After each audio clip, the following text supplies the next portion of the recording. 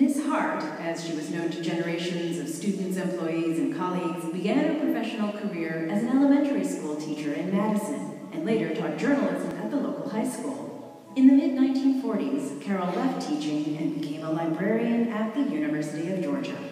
With her 13 years of experience at the university library and her growing network of history and archives colleagues, Hart was hired as the assistant to the director of the Georgia Department of Archives and History in Atlanta in 1957. I would say that she's the mother of the archives profession in Georgia. She really kind of birthed that baby and helped nurture it and bring it along and provide the sustenance that has left a legacy.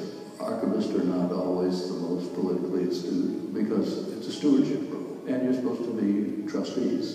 Besides my own personal respect for her and what she did, but what I saw, that this legacy of our state's documentary heritage is so much richer and fuller and appreciated as a result of her investment, helping create a generation or more of true believers. Do it for employment, but at the same time, you've got to have a real passion for seeing that the records are secure. Miss Frances Freeborn Pauley. The first year she was eligible for the Georgia Women Achievement Award, we believe that she was most appropriate to be honored for this, to recognize all that she did in the state of Georgia. I tend to date the beginnings of her organizing career, political organizing, activist career, whatever you want to call it.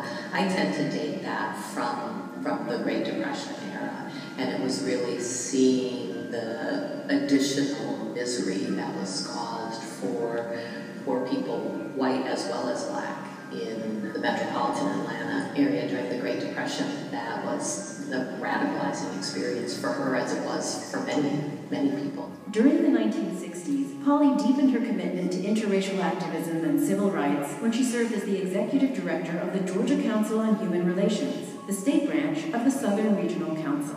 With this job, her first paid and professional position, Pauley brought races together in towns across Georgia, seeking to build support for the goals of the civil rights movement.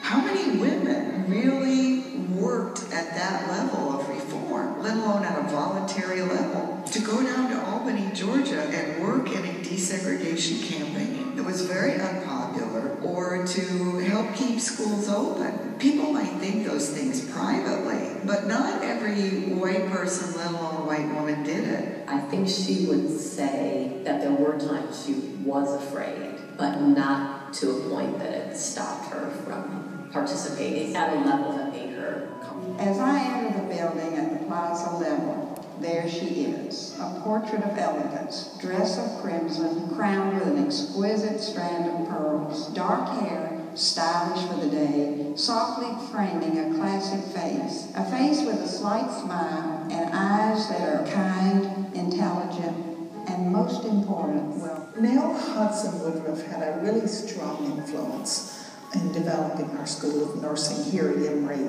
into the nationally recognized institution that it is today. She was involved in nursing when many people looked upon it as being dirty and beneath individuals. But she looked past that, where many of her friends were probably volunteering in a much more social environment. She got dirty and she lived out her passion. As a member of the Emory Hospital Administration Committee, Nell was able to deliver her dream of creating the Emory School of Nursing. In 1967, the Emory University Board of Trustees renamed the Emory School of Nursing the Nell Hodgson Woodruff School of Nursing. In 1968, Nell was present at the groundbreaking of the new building which would house her nursing school.